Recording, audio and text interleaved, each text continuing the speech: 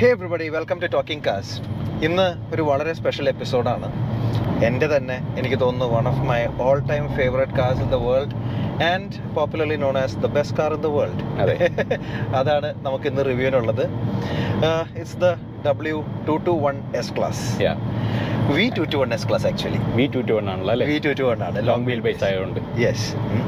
And ഇതിൽ ഏറ്റവും special ആയിട്ടുള്ള കാര്യം എന്ന് പറഞ്ഞാൽ ഇത് നമ്മുടെ സ്വന്തം വണ്ടി തന്നെയാണ്. അതെ, ജെഡിയുടെ ചേച്ചിയുടെ വണ്ടിയാണത്. അതെ, നമ്മുടെ കഴിഞ്ഞ കുറച്ച് എപ്പിസോഡിൽ ഷിവു വന്നിട്ടുണ്ടായിരുന്നു എൻ്റെ ഡെബ്യൂ. അപ്പോൾ അവൻ്റെ കാറാണിത്.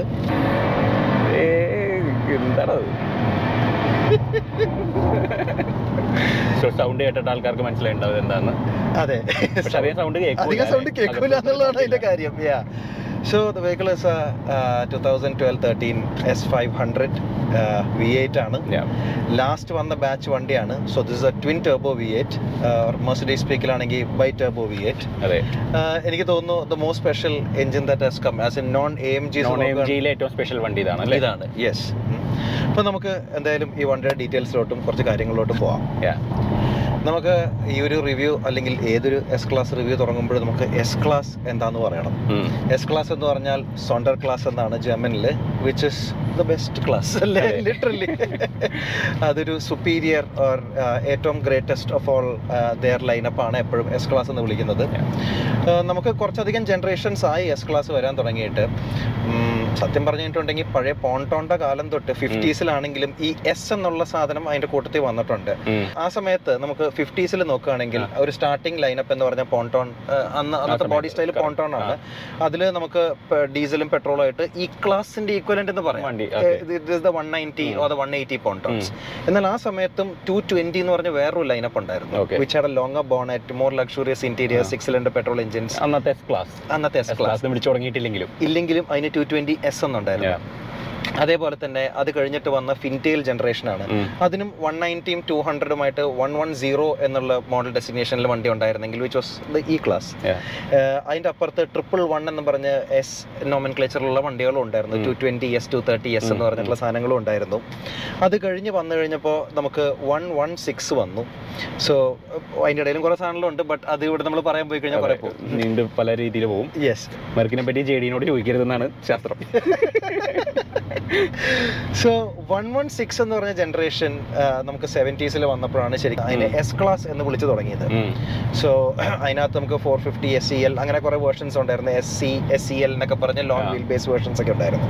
ആൻഡ് അത് കഴിഞ്ഞ് നമുക്ക് എല്ലാവർക്കും, പക്ഷെ 116 അധികം ആരും ഇന്ത്യയിൽ അങ്ങനെ കണ്ടിട്ടില്ല, അധികം ഓടുന്ന വണ്ടികളില്ല. 126 ആണ് പിന്നെ നമുക്ക് ഇവിടെ ഇന്ത്യയിൽ കുറച്ചുകൂടെ പോപ്പുലർ ആയിട്ട് വന്നത്. നമുക്ക് കുറെ ഇമ്പോർട്ട്സ് ഉണ്ടായിരുന്നു. അത് കഴിഞ്ഞ് യു ഹാഡ് ദ 140 ജനറേഷൻ. 140 ആണ് എല്ലാവരും ഇപ്പൊ മറ്റേ റാപ്പ് വീഡിയോസിലും യക്കൂസ ഗാങ്സ്റ്റേഴ്സിന്റെ ഉള്ള വണ്ടികളും മറ്റേ സ്ട്രേറ്റ് പൈപ്പ് ചെയ്ത് പകാനിയുടെ എഞ്ചിൻ വെച്ച് ഓടിക്കുന്ന സാധനങ്ങളും V12 എഞ്ചിനൊക്കെ വരുന്നത് is all in the W140 generation.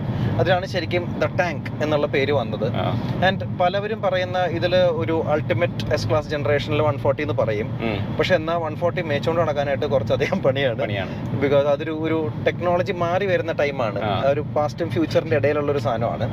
എന്തായാലും അത് കഴിഞ്ഞ് ഇത്രയും പറഞ്ഞ വണ്ടികളൊന്നും നമുക്ക് ഇന്ത്യയിൽ ഒഫീഷ്യലി വന്നിട്ടില്ല. എന്നാൽ ഇന്ത്യയിൽ ആദ്യമായിട്ട് ഒഫീഷ്യലി വിറ്റതും അതേപോലെ ഒഫീഷ്യലി പ്രൊഡ്യൂസ് ചെയ്തിട്ടുള്ള വണ്ടി is the W220. W220 again ആ ഒരു ജനറേഷനിലെ ഇ ക്ലാസ് പോലെയും സി ക്ലാസ് പോലെയും അധികം പേർക്ക് അങ്ങനെ വലിയൊരു ലവ്ഡ് മോഡൽ ആയിരുന്നില്ല. ആ സമയത്ത് മെർസിഡീസ് കുറച്ച് അവരുടെ യൂഷ്വൽ ആ ഒരു റിലയബിലിറ്റി ഒക്കെ താഴേക്ക് പോകുന്ന, ക്വാളിറ്റി ഒക്കെ താഴേക്ക് കുറച്ചൊരു സമയമായിരുന്നു. അതെ, കാര്യം കുറച്ച് കോസ്റ്റ് കട്ടിങ്ങും കാര്യങ്ങളെല്ലാം വന്നൊരു കാലഘട്ടമാണ്.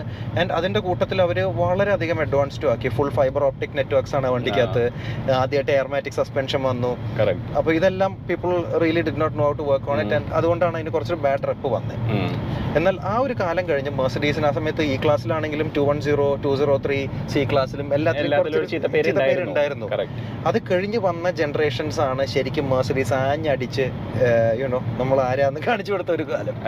നമ്മൾ നേരത്തെ പറഞ്ഞിട്ടുണ്ട് അത് തന്നെ നമ്മുടെ 212 എപ്പിസോഡിലും it is the best model in E class and the 204 is the best model in C class. അതെ, അവിടെന്നാണ് Mercedes was getting back to form. അവർ ആ പഴയ വണ്ടികളുടെ ഇപ്പോൾ 140യുടെ ഒക്കെ ക്യാരക്ടർ സത്യം പറഞ്ഞാൽ റീക്യാപ്ചർ ചെയ്തത് ഇതിലാണ്. അതെ, നമുക്കൊരു പ്രോപ്പർ ടാങ്ക് പോലത്തെ ഒരു വണ്ടി വേണം, നമുക്ക് നല്ല ക്വാളിറ്റി വേണം, നമുക്കെല്ലാം റിലയബിൾ ആയിരിക്കണം, നമുക്കൊരു എന്താ പറയാ അൾട്ടിമേറ്റ് കാർ ഉണ്ടാക്കണം എന്ന് വിചാരിച്ചിട്ട് not at A cost best car in the world വീണ്ടും ഉണ്ടാക്കണം എന്നുള്ളത്. അതെ.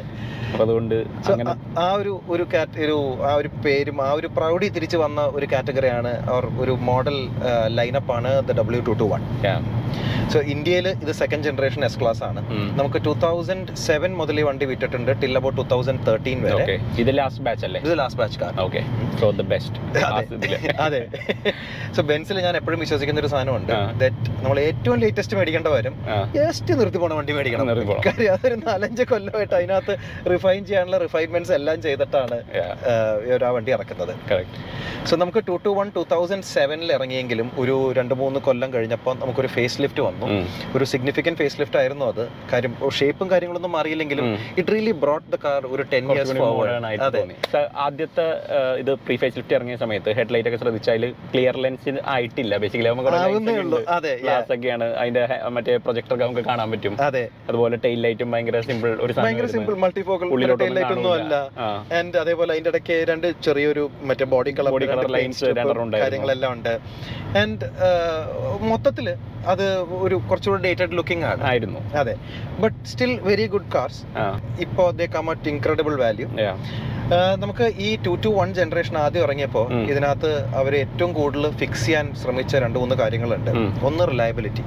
220 ഒരു ഭയങ്കര നൊട്ടോറിയസ് പേരുണ്ടാക്കിയായിരുന്നു അതിന്, that it is very unreliable car എന്നുള്ളത്. ബേസിക്കലി ഇലക്ട്രിക്കൽസും ഇലക്ട്രോണിക്സും ആയിരുന്നു പ്രശ്നം. അതെ, മെക്കാനിക്കലി കാർ വലിയ കുഴപ്പമൊന്നും ഉണ്ടായിരുന്നില്ല.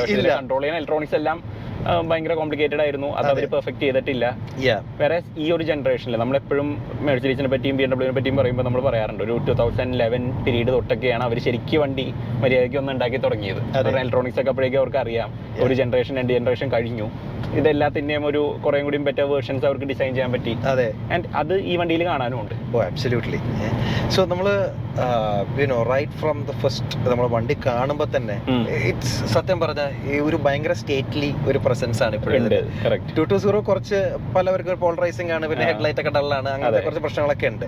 വേറെ ഇത് കാണുമ്പോൾ you know that okay this is an S class, ഇതൊരു റോയൽ സാധനം എന്നുള്ള ഒരു തോട്ട് ഉണ്ട്. ഇത്രയും ഓടി വരണ കാണുമ്പോഴും നല്ല രസം. ഞാൻ ആക്ച്വലി മറ്റേ ഓടിയിൽ ഇരുന്നുകൊണ്ട് ഇതിങ്ങനെ വരണ കാണുമ്പോൾ ഇത് ഒരു പ്രത്യേക ഒരു നല്ല വൈറ്റ് ഡ്രസ് ഒക്കെ ഇട്ട ഒരാളിങ്ങനെ നല്ല കുട്ടപ്പനായിട്ട് ഇങ്ങനെ വരുന്ന ഒരു ഫീലാണ്. അതെ, ഒരു എക്സിക്യൂട്ടീവ് ആണ് എന്നും ഒരു അതിന്റേതായ ഒരു തറവാടിത്തമുള്ള ഒരു കാറാണ് 221. ആൻഡ് വിത്ത് ദിസ് ഈ സ്പെക്കില് ഈ വലിയ വീലൊക്കെ കൂടി ഉള്ളതുകൊണ്ട് ഇതിന് ഒരു പ്രത്യേക ഒരു ഭംഗിയുമുണ്ട്. അതെ, എനിക്ക് ഈ ജനറേഷൻ ഇറങ്ങിയ സമയത്ത് ഇതിന്റെ വീൽ ആർച്ചൊക്കെ മറ്റേ ഇത്തിരി, അതായത് സാധാരണ എസ് ക്ലാസുകളുടെ എല്ലാ ഡിസൈൻ ഭയങ്കര ടൈമായിരുന്നു നടത്തുന്നത്. ഇത് ഇത്തിരി അഡ്വഞ്ചറസ് ആയിരുന്നു. ലൈക്ക് ഇതിന്റെ വീൽ ആർച്ച് വലുതാണ്. ഇപ്പൊ നമ്മൾ പറഞ്ഞ പോലെ മറ്റേ BMW കുറ്റം പറഞ്ഞ മറ്റേ ബൂട്ട് മര്യാദയ്ക്ക് അടയാത്ത പോലത്തെ ബൂട്ട് ഡിസൈൻ ഒക്കെ ഇവര് ആദ്യം മെഴ്സിഡീസ് പരീക്ഷിച്ചത് ഇതിലാണ്. ആൻഡ് അതിന്റെ ഒരു ഇന്നേവ എന്റെ മനസ്സിൽ അത്രയ്ക്കും കൂടെ എസ് ക്ലാസ് എന്നുള്ളത് ഇന്ന് കുറെ ഡീവിയേറ്റ് ചെയ്ത പോലത്തെ ഒരു പ്രശ്നം ഉണ്ടായിരുന്നു. ജെഡിക്ക് ഭയങ്കര ഇഷ്ടമായിരുന്നു. എനിക്ക് ഭയങ്കര ഇഷ്ടമായിരുന്നു. ജെഡിക്ക് 221 എന്ന് പറഞ്ഞാൽ ഇറങ്ങിയ പോയിന്റ് തൊട്ട് ഇപ്പോഴും ജെഡിയുടെ favourite S class. Absolutely, yes. പഴയ വണ്ടികൾ ഇഷ്ടമാണ് all that, but if I had to pick one S class അതിതായിരിക്കും. കാര്യം ഇതിന് മുമ്പുള്ള നമുക്ക് എസ് ക്ലാസുകൾ നോക്കുകയാണെങ്കിൽ ഓക്കെ 140 ഒരു വളരെ നല്ല വണ്ടിയാണ്, കാര്യങ്ങളെല്ലാം നല്ലതാണ്. ബട്ട് എന്തോ നമുക്കൊരു യൂസബിലിറ്റി ഫാക്ടർ വെച്ച് നോക്കുമ്പോഴും അതേപോലെ ഒരു അപ് ടു ഡേറ്റ് ആയിട്ടിരിക്കുന്ന ഒരു കാര്യം നോക്കുമ്പോഴും എല്ലാത്തിലും എനിക്ക് എന്തോ I always like the way it looks. എനിക്ക് ആ റിയർ ഇപ്പൊ വിവേക് പറഞ്ഞില്ല ഫെൻഡറൊക്കെ ഇങ്ങനെ നിൽക്കുന്നതെല്ലാം എന്റെ മനസ്സിൽ അത് പഴയ പോൺടോൺ ആയിട്ടുള്ള ഒരു കണക്ഷൻ ആണ്. പോൺടോൺ 220ക്കും എല്ലാത്തിനും അതേപോലെ അങ്ങനെ വന്നിട്ടുണ്ട്. മോഡേണൈസ്ഡ് വേർഷൻ ആണല്ലേ? അതെ. സോ എന്റെ മനസ്സിൽ this is the perfect throw back to S class. Okay, and what A throw back. എന്റെ ബാക്കിലോട്ട് ത്രോ ചെയ്തു. ഇത് V8 ആണ്, പവർ ഉണ്ട്, ട്വിൻ ടർബോ കാര്യങ്ങളൊക്കെ ശരി. പക്ഷെ അതിനൊരു റിഫൈൻമെന്റ് ലെയറും കൂടി ഉണ്ട് അതിന്റെ മുകളിൽ കൂടെ. അതാണ് ഇപ്പൊ നോക്കി ഇൻസൈൻ സ്പീഡ്സ് ഇവിടെ കയറിക്കൊണ്ടിരിക്കുകയാണ്. ഒരു കുഴപ്പമില്ല, രസമായിട്ട് ഇങ്ങനെ പോകുന്നുണ്ട്. അകത്ത് ആരും ഒന്നും അറിയുന്നില്ല, പാസഞ്ചേഴ്സ് ഒന്നും അറിയുന്നില്ല, ഡ്രൈവറും പ്രത്യേകിച്ച് ഒന്നും അറിയുന്നില്ല. നമുക്ക് മറ്റേ മസാജ് സീറ്റൊക്കെ ഓണാക്കി സീറ്റ് വെന്റിലേഷൻ ഒക്കെ ഇട്ട് ഇങ്ങനെ ചില്ല് ചെയ്ത് പോകാൻ പറ്റുന്നൊരു സാധനമാണ്. സോ അങ്ങനെ ഇന്ത്യയിൽ ഏതായാലും പ്രീ ഫേസ് ലിഫ്റ്റ് ആദ്യം ഇറങ്ങി 2007 ഇറങ്ങുന്നത്. അതൊരു റിയലി റെവല്യൂഷണറി കാർ ആയിരുന്നു. ആക്ച്വലി ആ വണ്ടി ഇറങ്ങിയ പിന്നെ 7 സീരീസ് ഒന്നും ആരും അങ്ങനെ തിരിഞ്ഞു നോക്കിയിട്ടില്ല. ഇല്ല, കാരണം ഇതിലെല്ലാം ഉണ്ട്. 7 സീരീസ് ടെക്കിന് വേണ്ടി മേടിച്ചിരുന്നെങ്കിൽ ഇതിൽ ടെക്കും ഉണ്ട്. കാര്യം അത്രയും കാലം BMW ബെൻസും നോക്കുകയാണെങ്കിൽ ബെൻസ് കുറച്ച് ലേറ്റ് ബാക്ക് ആണ്. അവർക്ക് അങ്ങനെ വലിയ ടെക്നോളജി ഓവർലോഡ് ഒന്നും കൊടുക്കാൻ താല്പര്യം ഉണ്ടായിരുന്നില്ല. Whereas with this car they just went nuts. So നമുക്ക് ഇന്ത്യയിൽ ആദ്യം ഇറങ്ങിയത് 320 S320 ഇറങ്ങി, S320 CDI ഇറങ്ങി. ഈ 2 മോഡൽസ് ആണ് ആദ്യം ഇറങ്ങിയത്. പിന്നെ കുറച്ച് കഴിഞ്ഞപ്പോൾ 350s ആയി. ആൻഡ് അത് കഴിഞ്ഞ് അതിന്റെ മുകളിലായിട്ട് S500 വന്നു, S600 വന്നു. S600 ഉണ്ടായിരുന്നു അല്ലേ? S600 ഉണ്ടായിരുന്നു, which was a V12 Biturbo. അപ്പോൾ ഇങ്ങനെ ഇത്രയും സാധനങ്ങളാണ് ഇന്ത്യയിൽ വന്നത്. 500 അവസാനം കുറച്ച് കാലമാണ് വന്നിട്ടുണ്ടായിരുന്നത്. You can always make out of 500. അതിന്റെ ബെറ്റർ വീൽസ് ആയിരിക്കും, എപ്പോഴും ബെറ്റർ വീൽസ് ആയിരിക്കും, പ്രീ ഫേസ് ലിഫ്റ്റ് ആണെങ്കിലും ഫേസ് ലിഫ്റ്റ് ആണെങ്കിലും. പിന്നെ അങ്ങനെ കുറെ ട്രിംസും കാര്യങ്ങളൊക്കെ വ്യത്യാസം ഉണ്ടായിരുന്നു. ഇതിന്റെയൊക്കെ മുകളിൽ AMG ഉണ്ട്, പക്ഷേ four N S class I think റൈഡും ബാക്കി എല്ലാം എനിക്ക് എന്റെ കണക്കിൽ S ക്ലാസ് AMG ഇച്ചിരി ഓർക്കില്ലാണ്. ലൈക്ക് അതൊരു അവിടെയല്ല ഇവിടെ അല്ലാത്തൊരു വണ്ടിയാണ്. Luxury car trying to B sporty, which it can't be. ഇപ്പൊ സത്യം പറഞ്ഞ ഓക്കെ, ഒരു 10 കൊല്ലം മുമ്പ് അത് വലിയ സംഭവമായി കാണും. ഇപ്പൊ എല്ലാ വണ്ടി സ്പോർട്ടി ആവാൻ നോക്കാണ്. From a 5 lakh rupee hatch back to real sports car. എല്ലാവർക്കും ഇപ്പൊ സ്പോർട്ടി ആവണം, ഡ്രൈവിംഗ് ഡൈനാമിക്സ് വേണം, എല്ലാത്തിലും അതല്ല വേണ്ടത്. You are really missing these kind of 7 series M sport എന്ന് പറഞ്ഞാൽ യു അണ്ടർസ്റ്റാൻഡ് ദാറ്റ്. അത് അതിനൊരു പ്ലേസ് ഉണ്ട്. പക്ഷെ ഒരു SAMG I don't know, എനിക്ക് അതിൽ ഇപ്പൊ നമ്മൾ G വാഗണിൽ നമ്മൾ പറഞ്ഞിട്ടുണ്ട് G500 ആണ് നമുക്ക് വേണ്ടതെന്ന് ഒരു സാധനമാണ്. അതെ, ഇത് സംഭവം എനിക്ക് എന്തോ എന്റെ അൾട്ടിമേറ്റ് സ്പെക് എന്നും ഇതിൽ 500 തന്നെ. ആക്ച്വലി JDക്ക് വേണ്ട പെർഫെക്റ്റ് വണ്ടിയാണല്ലേ? അതെ, ജർമ്മൻ ആണ്, മെഴ്സീഡീസ് ആണ്, V8 ആണ്, S ക്ലാസ് ആണ്, എയർ സസ്പെൻഷൻ ഉണ്ട്, ലേസി V8 ഇഷ്ടമുള്ള പോലത്തെ. അതെ, ലേസി ആണെങ്കിലും ടർബോ വന്നിട്ട് ഒരു യൂഷ്വലി പോണ സമയത്ത് ബബിൾ ചെയ്ത് പോകുമ്പോ ഇപ്പൊ അറൌണ്ട് 800 RPM 900 RPM മാക്സിമം ഉണ്ടാവും. സോ ഇത് 7th ഗിയറിൽ പോവാണെങ്കിൽ ഒരു 10,000 RPM അടുത്ത് ഒരു 60-70 കിലോമീറ്റർ സ്പീഡിൽ ഇങ്ങനെ പൊക്കോളും. നമുക്ക് ഇന്ന് രാവിലെ വന്നപ്പോ 10 കിലോമീറ്ററിൽ മേലെ മൈലേജ് കിട്ടുന്നുണ്ട്. These are not things you associate usually നമ്മൾ മെർസിഡീസ്. ഒരു V8 ട്വിൻ ടർബോ വണ്ടിയിൽ 429 ഹോഴ്സ് പവർ ഉണ്ട്, 700 Nm ടോർക്ക് ഉണ്ടാക്കാൻ പറ്റും, 10 km/L.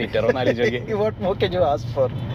And ഒരു ലോക്കോമോട്ടീവ് ടൈൽ, ഒരു പവർ ഡെലിവറി, ലൈക്ക് നമുക്കൊന്നും അറിയുന്നില്ല. It's just insane. നമുക്ക് പുറത്തുനിന്ന് നല്ല സൗണ്ട് ഉണ്ട്,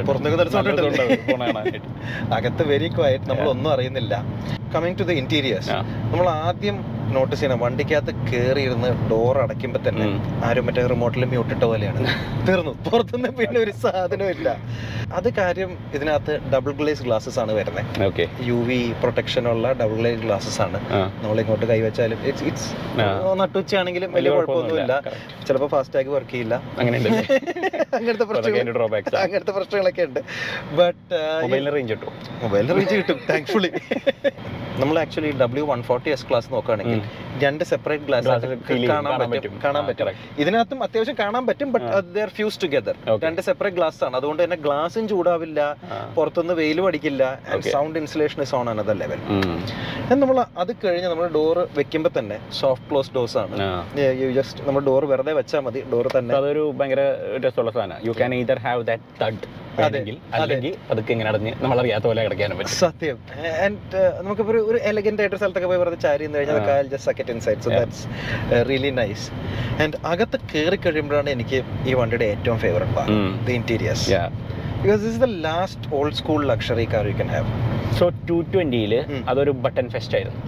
ആ സമയത്ത് അവർ എല്ലാ ബട്ടൺസും ഇങ്ങനെ വെച്ച് കഴിഞ്ഞാൽ ആകെ ക്ലട്ടറാണ്, 2-3 ലെയർ. അപ്പൊ ആദ്യത്തെ പ്രീ ഫേസ് ലിഫ്റ്റ് ഒക്കെ ആണെങ്കിൽ മറ്റേ മേളമാണ്. അത് കഴിഞ്ഞ് അത് സിംപ്ലിഫൈ ചെയ്ത് കുറെയൊക്കെ സ്ക്രീനിലേക്ക് മാറ്റി, അതിന്റെ സൈഡിൽ മാത്രമായി കുറെ ബട്ടൺസ് ഒക്കെ. പക്ഷെ അത് കഴിഞ്ഞിട്ട് അവര് ഇതില് ഭയങ്കര മിനിമലിസ്റ്റ് അപ്രോച്ച് എടുത്തു. സോ ഇതിൽ കാണുകയാണെങ്കിൽ വളരെ കുറച്ച് ബട്ടൺസ് ഉള്ളൂ.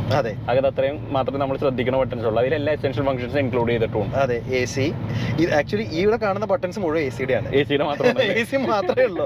2 സൈഡിലോട്ടുള്ളതുകൊണ്ട് എല്ലാ ബട്ടൺസ് ഡബിൾസ് ആണ്. ടെമ്പറേച്ചർ, ഫാന്, അത് ഇത് കാര്യങ്ങളെല്ലാം 2 പേർക്ക് ആക്ച്വലി 4 സോൺ ക്ലൈമറ്റ് കൺട്രോൾ ആണ്. 4 പേർക്കും 4 ടെമ്പറേച്ചറും എല്ലാം വെക്കാൻ പറ്റും. അപ്പൊ അതുകൊണ്ട് ആ കൺട്രോൾസ് മാത്രമേ ഇവിടെ കൊടുത്തിട്ടുള്ളൂ ACന്റെ അടിയിൽ. ഇവര് ഈ സ്ക്രീൻ, ഇവിടെ ഒരു സ്ക്രീൻ കൊടുത്തിട്ടുണ്ട്, അതിനൊരു റോട്ടറി കൺട്രോളർ ആണ്. Touch സ്ക്രീനും സാധനമൊന്നുമില്ല. Rotary controller, very nice controller, നല്ല ഇന്റർഫേസ് ആണ്, പഴയ ഐഡ്രൈവ് പോലെ ഒന്നും അല്ല. ഒരു സ്ക്രോളിംഗ് വോളിയം നോബ് ഇവിടെ കൊടുത്തിട്ടുണ്ട്. ആൻഡ് സീറ്റ് മസാജർ ഫംഗ്ഷൻ കാര്യങ്ങളൊക്കെ ഇവിടെ ഫ്രണ്ടിൽ കൊടുത്തിട്ടുണ്ട്. സോ ആവശ്യമുള്ള സാധനങ്ങളെല്ലാം ഇതിന്റെ അകത്തുണ്ട്. വേണ്ട അത്യാവശ്യമുള്ള സസ്പെൻഷൻ സ്പോട്ട് ആക്കാനുള്ള ബട്ടൺ അവിടെ കൊടുത്തിട്ടുണ്ട്. ഞാൻ കണ്ടിട്ടില്ല, അവിടെ അതുണ്ട്. അതേപോലെ സസ്പെൻഷൻ ലിഫ്റ്റ് ചെയ്യാനുള്ള ബട്ടൺ അവിടെ ഉണ്ട്. പിന്നെ എൻ്റയർ സ്ക്രീനിന്റെ ബ്രൈറ്റ്നസ് കൺട്രോൾ ചെയ്യാൻ ഒരു സ്വിച്ചും കൂടെ ഉണ്ട്. ആൻഡ് ഇതിനകത്ത് ഈ വണ്ടി ഇറങ്ങിയ കാലത്ത് നമുക്ക് ശരിക്കും മനസ്സിലാവണമെങ്കിൽ അന്ന് ഫോണുകളുടെ പണി എന്തായിരുന്നു അറിയോ? ഫോമുളിങ് മാത്രമായിരുന്നു. കാര്യം ഇത് കണ്ടോ, ഇവിടെ ഒരു ഡയൽ പാഡ് ഉണ്ട്, ചെറിയ ഡയൽ പാഡ് ഉണ്ട്. നമ്മൾ ബ്ലൂടൂത്ത് കണക്ട് ചെയ്തിട്ട് നമുക്ക് ഈ ഡയൽ പാഡ് വെച്ചിട്ട് ഇവിടുന്ന് കോൾ ചെയ്ത് ആവശ്യം വരുമ്പോൾ അടച്ചു വെക്കാൻ പറ്റും. ഫ്ലിപ്പ് അന്നൊക്കെ ആൾക്കാർ മറ്റേ ഫോൺ നമ്പർ ഒക്കെ ഓർത്തിരിക്കണ കാലമാണ്, അതുകൊണ്ടാണ് ഈ സാധനം കൊടുത്തേക്കുന്നത്. ഇന്നിപ്പോ ഇതുകൊണ്ട് വലിയ യൂസ് ഒന്നും ഇല്ല. ഇല്ല നമുക്ക് ഇത് വെച്ചിട്ട് പേര് ഡയൽ ചെയ്യാം. ആൽഫബറ്റ്സ് ഉണ്ട്, അത് നമുക്ക് ഡയൽ ചെയ്യാൻ പറ്റും. അതേപോലെ മറ്റേ ഇതൊക്കെ കൊടുക്കാൻ പറ്റും, പ്രീസെറ്റ്സ് ഒക്കെ കൊടുക്കാൻ പറ്റും, കോൾ ആൻസർ ചെയ്യാൻ, കട്ട് ചെയ്യാം, അങ്ങനത്തെ കുറെ സാധനങ്ങൾ ഇതിൻ്റെ അകത്തുണ്ട്. പിന്നെ you have your rear curtain control ചെയ്യാനായിട്ടുള്ളത്. Curtain control ചെയ്യുന്ന കാര്യത്തിലൂടെ നമുക്ക് വരാം, കുറച്ചധികം കേർട്ടൻ കൺട്രോൾ ചെയ്യാനുണ്ട് ഇതിനകത്ത്. അതേപോലെ ഇവിടെ ഒരു ഹിഡൻ ആയിട്ട് ഒരു CD ചേഞ്ചർ ഉണ്ട്. CD ചേഞ്ചറും SD card റീഡറും. അന്ന് USB ഇല്ല, അതുകൊണ്ട് തന്നെ ഈ വണ്ടിയിൽ USB പോർട്ടുകളൊന്നും ഇല്ല. ബട്ട് യാ ഡാഷിന്റെ ക്വാളിറ്റി എല്ലാം ലെതർ കവേർഡ് സർഫേസ് ആണ്. നമ്മൾ ഒരിടത്ത് പോലും ഒരു മിസ്പ്ലേസ്ഡ് ആയിട്ട് ഇപ്പൊ ഒരു ബാഡ് പ്ലാസ്റ്റിക് എന്ന് പറയുന്ന ഒരു സാധനം ഇല്ല ഇതിനകത്ത്. It's just covered with leather everywhere. ബാക്കിയുള്ള മെറ്റീരിയൽസ് എല്ലാം വുഡാണ്. All the fabrics everything is just brilliant. So all that is great. നമുക്കൊന്നും അറിയുന്നില്ല. ഈ സീറ്റ്സ് ഒക്കെ എന്ത് കംഫർട്ടബിൾ ആണെന്നറിയോ, ഹോൾ ഡേ വേണേ ഇതിലിരിക്കാം. അതെ, ഈ സീറ്റിന്റെ കാര്യം, ഹെഡ് റെസ്റ്റ് എങ്ങനെ ഉണ്ട്? ഇപ്പൊ നല്ല പില്ലോ പോലെ so the head rest are really special ആണ് എസ് ക്ലാസ്. അത് ശരിക്കും ഒരു സോഫ്റ്റ് പില്ലോ പോലെയാണ്. അതേപോലെ ഈ സീറ്റ് ഒരു ഭയങ്കര കോംപ്ലക്സ് പീസ് ഓഫ് എഞ്ചിനീയറിംഗ് ആണ്. ഇതിനകത്ത് കുറെ മോട്ടറുകൾ, കുറെ വാക്യൂം ലൈൻസ്, കുറെ എയർ വെന്റുകൾ എല്ലാം ഉണ്ട്. So these seats are heated and cooled. അത് ഇപ്പൊ ഓക്കെ, അത് ഇപ്പൊ നമുക്ക് പുതിയ വലിയ ഫീച്ചർ ഒന്നായിട്ട് ഇപ്പൊ പറയാനില്ല. 2007 ഭയങ്കര സംഭവമായിരുന്നു. ബട്ട് എന്നാൽ ഇതിന്റെ ആ സീറ്റിന്റെ അഡ്ജസ്റ്റർ ഉണ്ടോ അവിടെ നമുക്ക് സീറ്റ് ഫ്രണ്ടും ബാക്കും ആക്കാം, എല്ലാം ഓക്കെ. സീറ്റ് വലുതാക്കാം, ചെറുതാക്കാം. സോ നമുക്ക് ആ മുകളിലത്തെ ആ ലൈൻ വെച്ച് അഡ്ജസ്റ്റ് ചെയ്ത് കഴിഞ്ഞിട്ടുണ്ടെങ്കിൽ സീറ്റിന്റെ ലെങ്ത് വലുതാക്കാനും ചെറുതാക്കാനും പറ്റും. സ്ക്വാബിന്റെ ലെങ്ത് വേണമെങ്കിൽ കൂട്ടാം. അതെ, നമുക്ക് കാലിന്റെ ലെങ്ത് അനുസരിച്ചിട്ട് ഫീമർ വലുതാണെങ്കിൽ നമുക്ക് അനുസരിച്ച് അഡ്ജസ്റ്റ് ചെയ്യാം. അതെ, അപ്പൊ ഇനി പൊക്കുകയും ചെയ്യാം അല്ലേ? പൊക്കുകയും ചെയ്യാം. പണ്ടത്തെ സപ്പോർട്ട് കുറഞ്ഞു എന്നൊന്നും പറയേണ്ട കാര്യമില്ല. ഒന്നുമില്ല, ഇനി മേലെ മിണ്ടി പോയത് എന്താ ഇല്ലാത്തത്? എല്ലാം ഉണ്ട്. രണ്ട് സീറ്റിനും 3 മെമ്മറി സെറ്റിംഗ്സ് ഉണ്ട്. ഹെഡ് റെസ്റ്റ് ഇലക്ട്രിക് ആണ്. Everything is electric. ആൻഡ് ഇപ്പോഴത്തെ നമ്മുടെ പുതിയ 5-ലും 7-ലൊക്കെ ഉണ്ടല്ലോ, നമ്മൾ ഇവിടെ കൈ ഇട്ട് നോക്കി ഏന്തി പിടിക്കണം, തപ്പി പിടിക്കണം, ഇത് എവിടെയാണ് എന്താണ്, തപ്പുമ്പോ എല്ലാ വഴിക്കും പോകും. ഇതൊന്നുമില്ല. മെർസിഡീസ് എന്നും ഇവിടെ കൊടുത്തേക്കുന്നത്. എന്റെ പഴയ 124 അങ്ങനെ തന്നെ ആയിരുന്നു. ഡോറിൽ തന്നെയാണ് ഇതിന് അഡ്ജസ്റ്റ്മെന്റ് ഉണ്ടായിരുന്നത്. 126 എല്ലാത്തിനും അങ്ങനെ വന്നിരിക്കുന്നത്. അത് ലോജിക്കലി ലേഡ് ഔട്ട് ആണ്. ഇപ്പൊ ഒരാൾക്ക് കയറി കഴിഞ്ഞാൽ എന്താണ് അഡ്ജസ്റ്റ് ചെയ്യേണ്ടത്, ഇതാണ് ഓക്കെ, അവിടെ നോക്കിയാൽ മതി. അതെ, അത് അഡ്ജസ്റ്റ് ചെയ്യാം. So that's all great. അതേപോലെ ഡ്രൈവർ സീറ്റ് ആണെങ്കിലും നമ്മൾ ഡോർ തുറന്നു കഴിഞ്ഞിട്ടുണ്ടെങ്കിൽ ഓട്ടോമാറ്റിക് ആയിട്ട് സീറ്റ് ബാക്കിലോട്ട് പോകും, സ്റ്റിയറിംഗ് അകത്തോട്ട് പോകും, സീറ്റ് കുറച്ച് പൊങ്ങും. So that you can get in and get out of easily. അതാണ്, സീറ്റ്സിൽ തന്നെ ഇത്ര സാധനങ്ങളുണ്ട്. പിന്നെ പല വേർഷൻസിലും ആക്റ്റീവ് ബോൾസ്റ്റേഴ്സും കാര്യങ്ങളൊക്കെ ഉണ്ട്. സൈഡ് AMG-കളിലൊക്കെ ആക്ച്വലി സൈഡ് നമുക്ക് ഇങ്ങനെ സപ്പോർട്ട് ചെയ്യും. അറിയുന്ന സമയത്ത് ഇത്തിരി തലപ്പിടിച്ചോളൂ. അതെ, എന്താ മുതലാളി പോലെ എന്നൊക്കെ ആ സാധനമൊക്കെ ഉണ്ട്. അതേപോലെ ഈ സ്ക്രീനിൽ ഒരു ഇൻട്രസ്റ്റിംഗ് കാര്യം എന്ന് പറഞ്ഞാൽ സ്പ്ലിറ്റ് വ്യൂ എന്ന് പറഞ്ഞ സാധനമുണ്ട്. സോ അപ്പൊ നമുക്ക് രണ്ടുപേർക്കും വേറെ വേറെ സാധനങ്ങൾ കാണാം. ഞാനിപ്പോ കാണുന്ന സാധനമല്ല, JD അപ്പുറത്ത് കണ്ടോണ്ടിരിക്കുന്നത്. JDക്ക് നാവിഗേഷൻ, എനിക്കിവിടെ ദൂരദർശൻ. ഇഷ്ടമുള്ള സാധനമൊക്കെ കാണാം. ആക്ച്വലി ദൂരദർശൻ ട്യൂണർ ഉണ്ട്, TV ട്യൂണർ ഉണ്ട്. സോ അങ്ങനത്തെ സാധനങ്ങൾ you can see all of that. പിന്നെ ചെറിയ ചെറിയ സാധനങ്ങൾ, ഡോർ പാഡ്സ് ഒക്കെ ഇസ് ജസ്റ്റ്, അതും ഈ തുറക്കുന്ന മെക്കാനിക്സ് പോഷയുടെ ഒക്കെ പോലത്തെ സാധനം തന്നെ. പക്ഷെ അതിന്റെ ഒരു ഡാമ്പിംഗ് ഒക്കെ വേറെ ലെവൽ, വേറെ ചെറിയൊരു കൺസോൾ ഉണ്ട് ഇതിനകത്ത്. ഞാൻ കൈ വെക്കുന്ന പൊസിഷനും എർഗണോമിക്സും എന്ന് പറഞ്ഞാൽ 100 കൊല്ലമായിട്ട് കാർ ഉണ്ടാക്കണതിന്റെ കാണാൻ പറ്റും. അതാണ് അല്ലേ? ഓരോ സ്വിച്ച് എവിടെയാണ്, ഓരോ കാര്യങ്ങൾ എവിടെയാണ്, ഇറ്റ്സ് ജസ്റ്റ് മൈൻഡ് ബ്ലോയിങ്. അതേപോലെ നമുക്കൊരു ഓൾഡ് ഫാഷൻഡ് ക്ലോക്ക് ഉണ്ട്, രാത്രി ലൈറ്റ് അപ്പ് ചെയ്താൽ ഭയങ്കര രസമാണ്. ആൻഡ് മൊത്തത്തിൽ എന്തോ എന്റെ കണ്ണിൽ ഏറ്റവും നല്ല എസ് ക്ലാസ് ഇന്റീരിയർ ഇത് തന്നെയാണ്. കാര്യം അത് കഴിഞ്ഞ് ടെക് ഫെസ്റ്റിലോട്ട് പോയി. ചിലർക്ക് അത് ഇഷ്ടമായിരിക്കാം. ഒരു ഇതിലൊരു മറ്റേ നമുക്ക് വേണ്ട കുറെ ഹാർഡ്വെയർ ഉണ്ട്, പ്ലസ് അതിന്റെ കൂടെ അത്യാവശ്യത്തിനുള്ള മോഡേൺ ടെക്കും സാധനങ്ങളൊക്കെ കൊടുത്തിട്ടുണ്ട്. നൈറ്റ് വിഷൻ ഒക്കെ ഇല്ലേ? നൈറ്റ് വിഷൻ ഒക്കെ ഉണ്ട്. ഇൻഫ്രാറെഡ് ക്യാമറ ഉണ്ട്. അപ്പൊ നമുക്ക് ലൈറ്റും ഇതെല്ലാം കൂടാണ്ട് നൈറ്റ് വിഷൻ ഇട്ട് കഴിഞ്ഞാൽ ആ ക്യാമറ വെച്ച് സെൻസ് ചെയ്ത് ഹീറ്റ് സെൻസിങ് ഒക്കെയാണ് നമുക്ക് ഈ നടുക്കത്തെ നമ്മുടെ സ്പീഡോമീറ്റർ സ്ക്രീനിന്റെ അകത്ത് കാണാൻ പറ്റും. പിന്നെ പാഡൽ ഷിഫ്റ്റ്സ് കാര്യങ്ങളുണ്ട്, ഹാമൻ Kardon music system, CD changer, എല്ലാ സാധനവും ഉണ്ട്. ടെക്നോളജി ഓർ ലോഡിങ്സ് വൈസ് ഇപ്പോഴും യു റിയലി കാൻ കംപ്ലൈൻ. പിന്നെ എനിക്ക് ഇഷ്ടമുള്ള വേറൊരു കാര്യമുണ്ട്, എല്ലാ സീറ്റിന്റെയും മറ്റേ കേർട്ടൻസും കാര്യങ്ങളൊക്കെ ഇല്ലേ, നമുക്ക് ഡ്രൈവറിനെ അതിന്റെ കൺട്രോൾ ചെയ്യാം. സോ ബാക്കിൽ കൺട്രോൾ ചെയ്യാന്ന് മാത്രമല്ല, ഓരോ സീറ്റിന്നും എല്ലാ സീറ്റിന്റെയും കൺട്രോൾ ചെയ്യാം. നമുക്കിപ്പോ റൈറ്റ് ഇരുന്നിട്ട് ലെഫ്റ്റിന്റെ കൺട്രോൾ ചെയ്യാം, ലെഫ്റ്റ് ഇരുന്ന് റൈറ്റ് കൺട്രോൾ ചെയ്യാം. അങ്ങനെ കുറെ സാധനമുണ്ട്. അപ്പൊ ബേസിക്കലി നമ്മള് ഒരു എസ് ക്ലാസിനകത്ത് ഇരുന്ന് ഏന്തി വലിഞ്ഞ് മറ്റേ സാധനം സ്വിച്ച് ഇട്ട പരിപാടി ഒന്നും ചെയ്യരുത്. You should always have everything with you. So ഇതൊക്കെയാണ് ഇതിന്റെ ഫ്രണ്ട് എൻഡിൽ. ഇവിടെ നല്ലൊരു സ്റ്റോറേജ് സ്പേസും കാര്യങ്ങളൊക്കെ കൊടുത്തിട്ടുണ്ട്. പിന്നെ general quality like roof liner കാര്യങ്ങളെല്ലാം ഇസ് റിയലി നൈസ്. സോ 221 നമുക്ക് കുറെ കളർ ഓപ്ഷൻസ് വന്നിട്ടുണ്ട്. എക്സ്റ്റീരിയറിനും ഇന്റീരിയറിനും. നമുക്ക് സാധാരണ ഇപ്പൊ എല്ലാ വണ്ടിക്കും എന്താ കുറെ വൈറ്റ്, കുറെ ഗ്രേ, കുറെ സിൽവർ, ഇത്രയൊക്കെയല്ല എല്ലാവരും എടുക്കണല്ലോ. വേറെ 221 വന്നപ്പോൾ നല്ലൊരു മെറൂൺ ഉണ്ടായിരുന്നു, ഗ്രീൻ, ബ്ലൂസ്, കുറെ കളേഴ്സ് ഉണ്ടായിരുന്നു. ഇന്റീരിയേഴ്സ് ആണെങ്കിലും നല്ല കളേഴ്സ് ഉണ്ടായിരുന്നു. there was this beige, പിന്നെ ബ്ലാക്ക് ഉണ്ടായിരുന്നു, ഗ്രേ, ബർഗണ്ടി പോലത്തെ ഒരു കളർ, ബ്രൗണിഷ് കളേഴ്സ്, അങ്ങനെ കുറെ ഓപ്ഷൻസ് നമുക്ക് ഇന്ത്യയിൽ വന്നിട്ടുണ്ട്. ആൻഡ് ഇടയ്ക്കിടയ്ക്ക് കുറെ CBU കാർസ് വന്നിട്ടുണ്ട് like this one which are totally different interior and equipment levels. S ക്ലാസിന്റെ വേറൊരു പ്രത്യേകത എന്ന് പറഞ്ഞാലേ നമ്മളെപ്പോഴും വീഡിയോ ഷൂട്ട് ചെയ്യുന്നതൊക്കെ ഗോപ്രോ ചൂടായി ഓഫ് ആവലൊക്കെ ഉണ്ട്. ഇതിലാ കുഴപ്പമില്ല, ഇവിടെ ഒരു ഡിഫ്യൂസ്ഡ് എയർ കൊടുക്കുന്നുണ്ട്. ഗോപ്രോന്റെ അടിയിൽ ഒരു തണുത്ത കാറ്റ്, ഗോപ്രോ നല്ല തണുത്തിരിക്കണം. സോ ഇതിന്റെ AC-ക്കകത്ത് ഇതേപോലെ കുറെ സാധനങ്ങളുണ്ട്. AC മെനു നോക്കിയാൽ ഭയങ്കര കോമഡിയാണ്. നമുക്ക് AC ഇവിടെ മെനു നോക്കുകയാണെങ്കിൽ നമുക്ക് ഫുട്വെല്ലിന്റെ ടെമ്പറേച്ചർ വേറെ കിട്ടും അല്ലേ? അതെ, ഫുട്വെല്ലിന്റെ വേറെ, മുകളിൽ വേറെ. ആക്ച്വലി ഭയങ്കര യൂസ്ഫുൾ ആണ്. നമ്മളിപ്പോ പൊസിച്ചൊക്കെ കിടക്കുമ്പോൾ നമ്മൾ കാല് പുറത്തേക്ക് ഇടൂലേ? അതെ, ടെമ്പറേച്ചർ കൺട്രോൾ വേറെയാണ്. ഇവിടെയുള്ള ടെമ്പറേച്ചർ അല്ല കാലിന് വേണ്ടത്. അതെ, സോ അതുണ്ട്. അതേപോലെ ഈ എയർ ഫ്ലോ വരുന്നത് ഫോക്കസ് ചെയ്ത് വേണോ, ഡിഫ്യൂസ് ചെയ്ത് വേണോ, അങ്ങനെയൊക്കെ കുറെ ഓപ്ഷൻസ് ഉണ്ട്. ഡയറക്റ്റ് ആയിട്ട് വേണോ. സോ അങ്ങനെ ചെറിയ ചെറിയ കുറെ കാര്യങ്ങൾ നമ്മൾ തീരെ പ്രതീക്ഷിക്കാത്ത കുറെ ചെറിയ ബിറ്റ്സ് ഉണ്ട് ഈ വണ്ടിക്ക്. സോ മൊത്തത്തില് സംഭവം കൊള്ളാം. ഇതിന് പാനറോമിക് സൺറൂഫാണ്, ഡ്യുവൽ സൺറൂഫാണ് വരുന്നത്. സാധാരണ 350 സിംഗിൾ സൺറൂഫാണ് വന്നിരുന്നത്. ഇതിന് ഡ്യുവൽ സൺറൂഫാണ് വരുന്നത്. 350ഉം 500ഉം തമ്മിൽ ആക്ച്വലി കുറെ എക്വിപ്മെന്റ് വ്യത്യാസം ഉണ്ടായിരുന്നു. ഈ പാനറോമിക് റൂഫാണ്, ബാക്കിൽ ട്രേ ടേബിൾസ് ഉണ്ട്. So lot of versions have come. അപ്പൊ നമുക്കൊരു സാധനം മേടിക്കാനാണെങ്കിൽ you should really do your research and ഏതാണ് വേണ്ടത് അത് മേടിക്കണം. അതെ. സോ നമുക്ക് എഞ്ചിൻ ഓപ്ഷൻസ് ഡിസ്കസ് ചെയ്യാം. ഓക്കെ. സോ ബേസിക് 320 ആദ്യം ഉണ്ടായിരുന്നത്. 320 V6 ആണ്. അതെ. പെട്രോൾ V6 ഉണ്ടായിരുന്നു, ഡീസൽ V6 ഉണ്ടായിരുന്നു. ലേറ്റർ മോഡൽസിന് അത് 350 ആയി. സോ 350 പെട്രോൾ ഉണ്ട്.